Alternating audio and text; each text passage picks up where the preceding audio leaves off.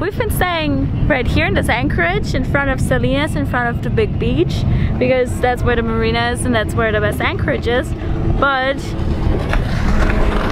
we've been listening to those guys all day long. Those jet skis are circling the boat the whole time. They're coming so close, it's so freaking annoying. So I hope you can appreciate that we've been staying here some more nights just to prepare the live stream and go live with you guys.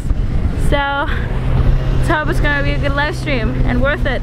And we're taking our trusty dinghy that has been with us for 2 years now, almost to the day. And it's in great shape. I would not recommend this one to anybody. Anybody you like anyways. Anybody I like. And we've been paddling this bad boy for 6 weeks. It's not that bad, it's a good workout. The funny thing is we don't have any oars because they broke. So we're using a kayak paddle, split in half, so we fight over the longer half. One is definitely longer, but just by an inch, but it makes a difference. There is no going uphill from here with this thing in. No. Well, we figured out how to paddle quite okay right now, so. We promise we're gonna get another motor for this dinghy or a new dinghy soon. All of our friends make fun of us. All the other boaters make fun of us. But I think we're getting also a huge bonus with everybody we meet. They're like, okay, they're really making it happen kind of thing. Let's cross. Okay. Over there we'll be safe. Stroke. Stroke. Stroke.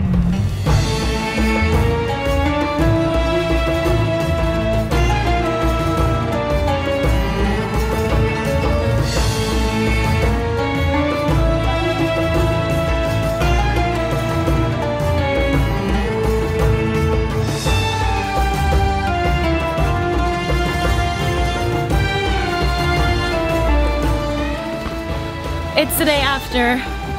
The live stream yesterday was a complete disaster. I'm not gonna talk about it anymore because I'm just gonna get upset.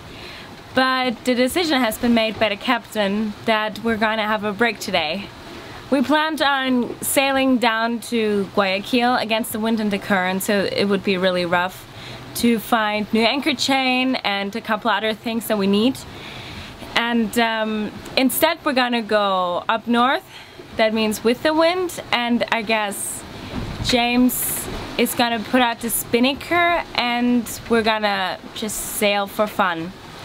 That is a new concept on Zingaro. Normally we sail to get to a place, but today we're just gonna sail for the hell of it. James made me some coffee. I think he's trying to cheer me up. And he raised the anchor and the sail all by himself. And we're already on our way out of the bay, passing all the container ships that are anchored out here. And James is about to get the spinnaker out, and instead of helping him with the sails today, I'm gonna be the dedicated videographer, the thing I like the most. So let's hope we're gonna get a good sailing episode out of this for you guys. Okay, let's get the spinnaker.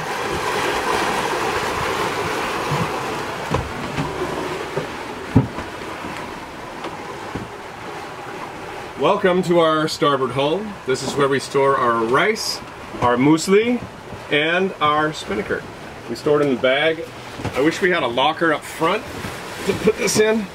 It would make it a lot easier to wield. Usually this is a two-man job. It weighs probably, I don't know, maybe 40 or 50 pounds. And a lot of the time you have a little locker up front you just open up and attach the halyard to, and then just pull it up out of the locker. Setting up the asymmetrical spinnaker is a little bit of a pain in the butt. And definitely more work than just pulling out the jib and raising the main. But it's always worth it.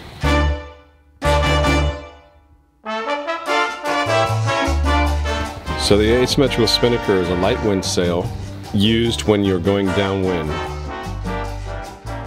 The first thing we do is we attach the halyard to the top and make a bridle for the tack, the frontmost lower point of the sail.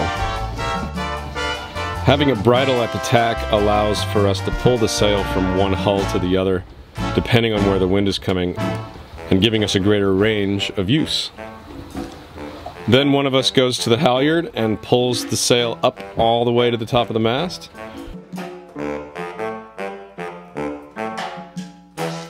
And we put away the jib in preparation for opening the gennaker, or asymmetrical spinnaker.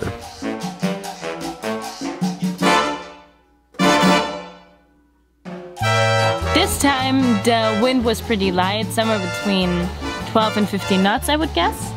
But as soon as there's more wind than that, opening the spinnaker is quite unnerving.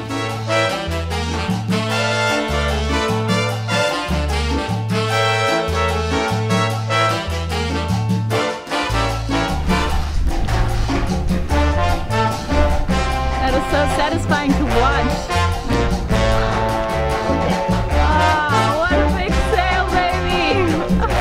This sail has so much force, it's really important to always tie off the uphaul in a place that's easily accessible, so in case the wind switches or the sail gets out of control, which can happen pretty quickly, you know where to go to get it down.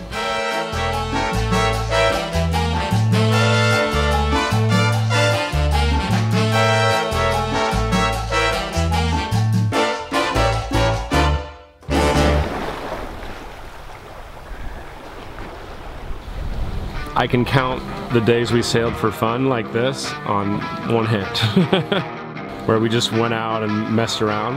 And it is kind of a bummer because we both really enjoy sailing. But if you do it every day, it just becomes kind of a routine. And I think it's nice to just make an effort to break out of that routine from time to time and actually appreciate what's around you.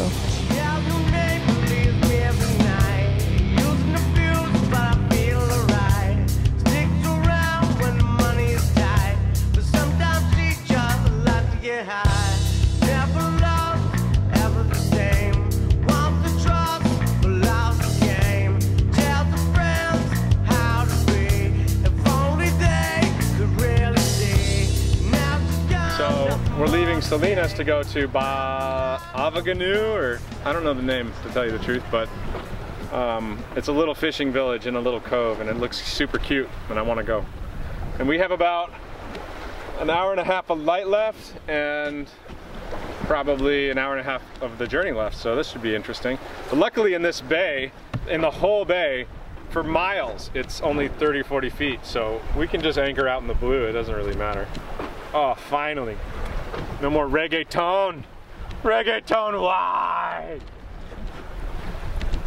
You got the spinnaker up? Yeah, no shit. Doing good?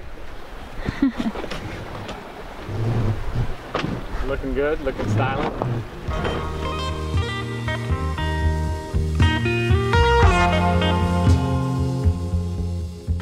And it was an awesome day!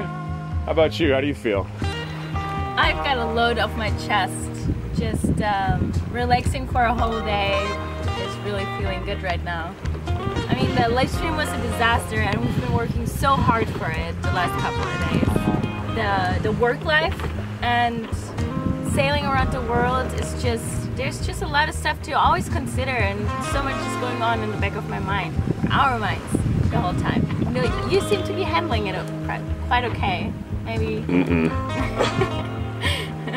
The thing, what I'm thinking about most is Easter Island. We're planning this trip right now. We're talking about it every day.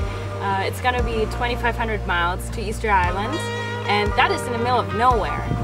And it's super unprotected. There's not much on the internet about, like, can we actually anchor there? We might have to sail all the way there and pass it. So all these preparations that we have to do right now, we have to get more chain because we have to anchor in over 20 meters of water from what we read, and we don't have the chain to do that with. We need a forestay, which is only the most important stay on this boat. We're getting a water maker, which is great, but we have to think about all the logistics and getting it here down to Ecuador. Customs are always complicated, and there's an import tax here in Ecuador of 100%, and we have to figure out how to avoid paying $9 grand to bring the water maker down. A free water maker. That we get sponsored, exactly. So, just getting the sails up and getting out of the anchorage and not thinking about any of this for a couple of hours is just and taking a shower. It's just with this lifestyle, it's just the little things in life. Like, I'm actually smelling okay right now, and this is a half washed shirt. I mean, I rinsed it and stepped on it a little. That just feels good sometimes to just do a spa day. I should be painting my nails. Maybe we should paint our nails, James. What do you think? Sure.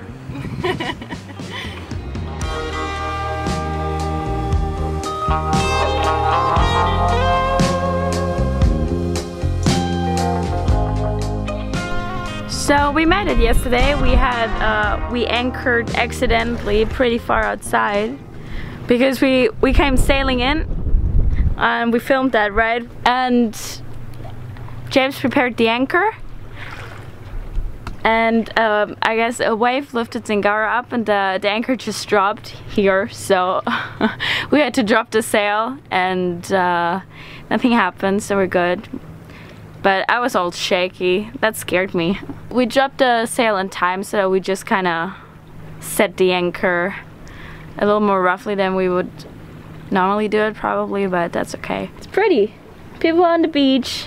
It's a Sunday, everybody's out, and it's super windy. And the problem with that is we got woken up by the noise of the rigging. It's humming. So James is trying to find out what exactly is humming and how to stop it, because it's getting pretty loud down there in the bunk. Hey James! Yo! Did you find out what it is yet? Yeah, it's the outer shrouds. The outer shrouds, huh? Yeah. But the thing is, there's a harmonic resonance on this line, and then it stops here, and then there's one here, one there, one on the back of me, maybe one here too. So we need 1, 2, 3, 4, 5, 6, probably 2 on the back too. So 8 of those dead cats. Our boat's gonna look weird. I'm not sure the microphone can pick it up, but what sounds like a motorboat driving by in the distance is actually the rig, and you can also feel it on the deck. It's vibrating here. But that's pretty loud downstairs. Let's see if Jamie can fix it.